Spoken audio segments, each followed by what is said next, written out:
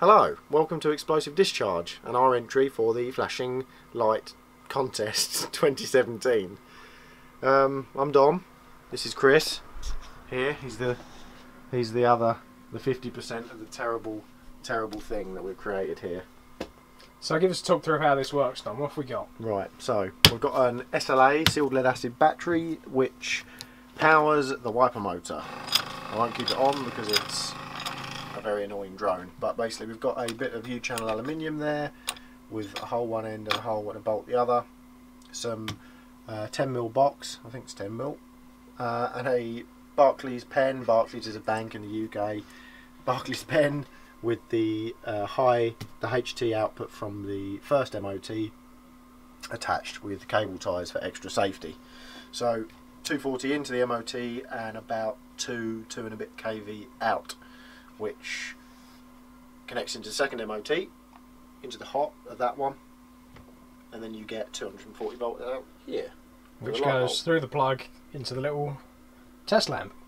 So we then thought, okay, well, short this out, it'll have no current left to be able to deliver to the light bulb, it goes off. Yeah. And this oscillates at about, we did work this out, it's 10 rotations in 14 seconds. Yeah. I don't know what that is. But it's good. It's more than half a hertz. And less than 2 hertz. Yeah. I think that's about it. It's obviously good. Right, let's power it up and give it a try.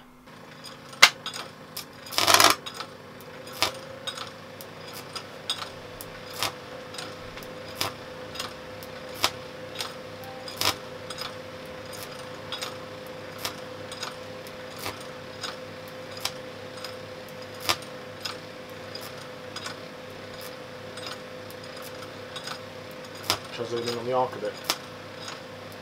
Yeah.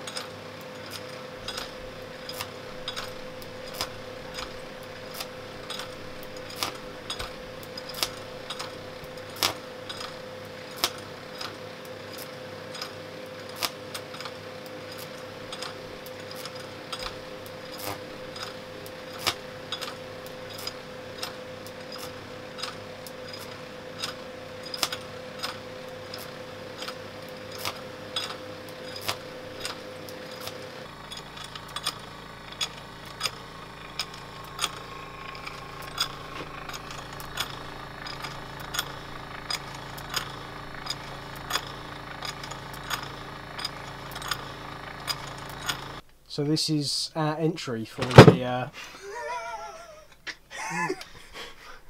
production quality award of the year, where the fluke multimeter just falls off the toolbox every 5 seconds. No, not that.